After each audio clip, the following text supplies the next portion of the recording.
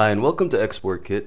In this example, what we're going to do is we're gonna in essence turn this design into a template, and we're going to style it for multiple clients.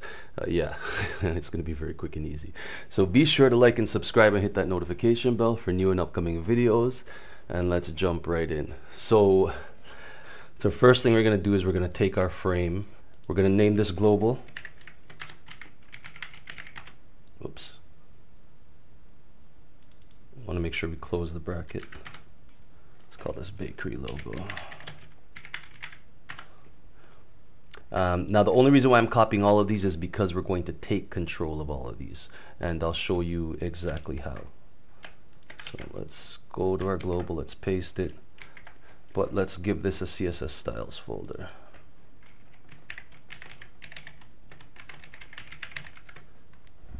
So for those who are unfamiliar or new to ExportKit, CSS Styles allows you to basically control all your class styles for your output. There's various ways that you can set it up. It doesn't matter your organization. We could have this like this. It's irrelevant. It's really just looking for the style, so the colors, the images, any of the effects that are attached, etc. So it really doesn't matter how we lay it out, just as long as we have what we expect within the naming convention. So I'll show you how we're going to do that right away.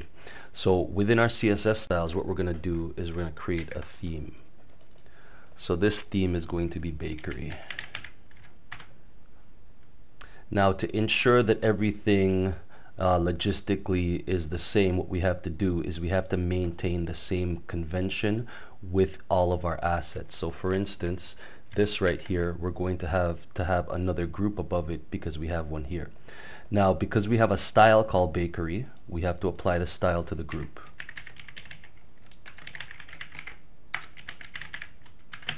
That's how simple it is, and we can attach multiple styles. Now, because we have child layers, we can attach child styles to that as well. So this will be the logo for bakery. This will be the title. This will be, I guess, logo background, logo BG, and this will be the main BG. So we're going to attach these styles now to our existing class. So let's do that.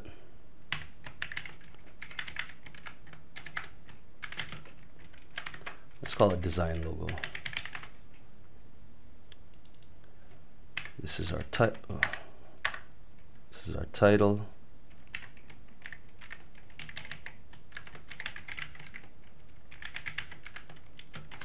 Oh, I put logo. This would run as an invalid tag, so you have to make sure you use the right not CSS, but the right layer tags. In this essence, we're doing a style. So style logo. This is going to be the logo background.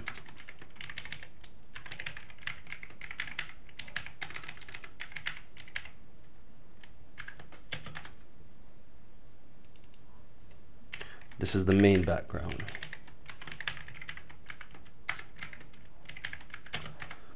So now what we've done is we've applied default styles to our elements that we can apply at runtime in essence. So our main elements, just to emphasize exactly how this works, we're going to remove the image fills.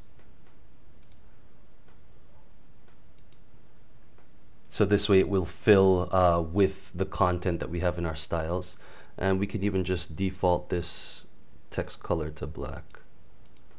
In essence, now this is a blank design, and to export it correctly, what we're going to do, we're going to have to turn on CSS images because we're using images in our CSS styles, and that's it. And you'll see that now we still have our entire design, although our loading screen is simply just a blank template. So let's take this a bit further and make this a bit more powerful. So this is our loading screen. Let's call this loading bakery. Let's make another one. Let's call this loading gym.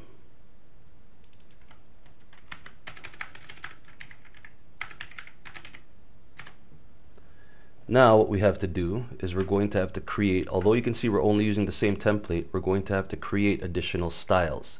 So let's just increase the size of our global.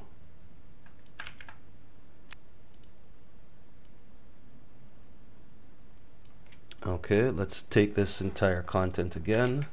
Let's copy it again. And now what we're going to do is call this gym. And we're going to simply replace the elements within. So we have our background. Let's add a new background. Let's change the logo. This one has to resize slightly just because of the shape of the logo. That's okay. And let's change the color of the text. Okay, so now what we have is the exact same style, but our theme name is gym with new content. And let's ensure that rather than the bakery style, it's using the gym style. So you'll see here that all we're doing is we're creating individual styles that will match that unique, I guess you would say, design itself. Now, again, there are no limits as to how you can structure your CSS styles. So let's say, for instance, if you wanted your backgrounds together, if you wanted your logos together. So you can organize this in any capacity that you like.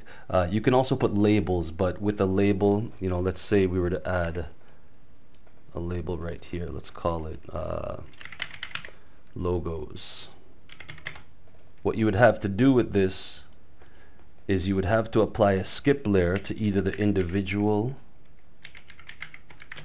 layer itself, or if you had a folder of labels,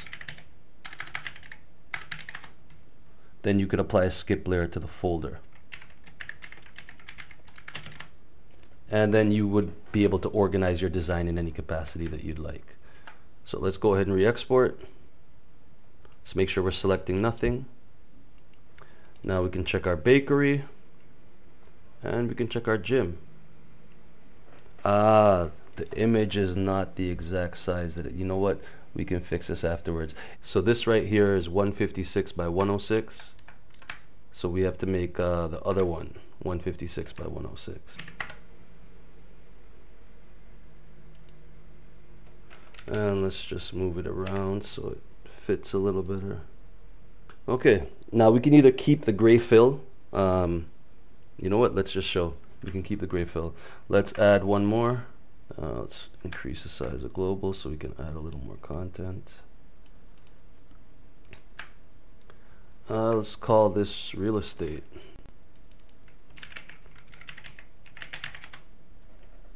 So this one,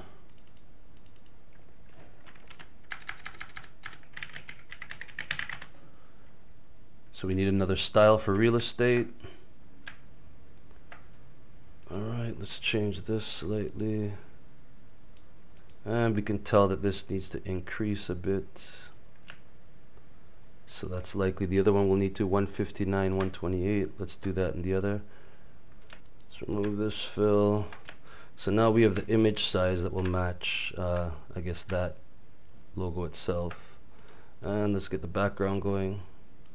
This should be real estate.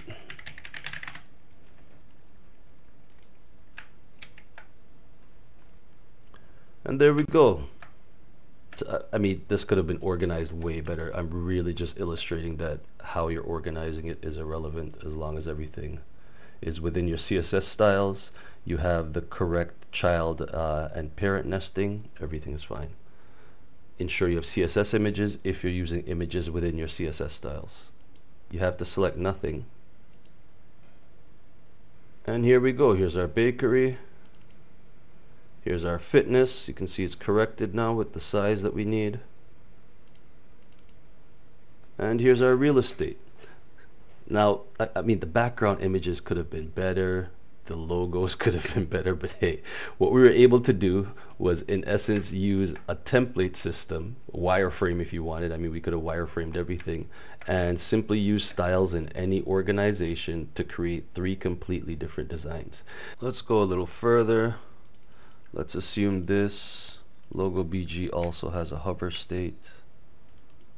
Now again, it doesn't matter where you put your stuff.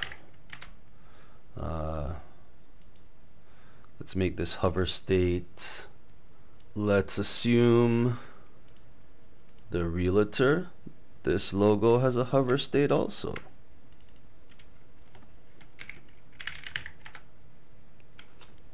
And let's give it a stroke for good measure. So these are just random hover and rollovers that we can have. You can see that we can change it independently just with the style itself. Now, I mean, let's go further. Let's assume the bakery, its logo BG is hidden.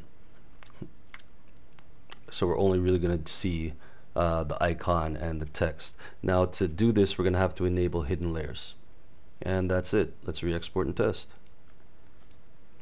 So we can see the bakery. Of course you can't read the text fully, but I'm just illustrating that we can actually manipulate anything just with CSS styles.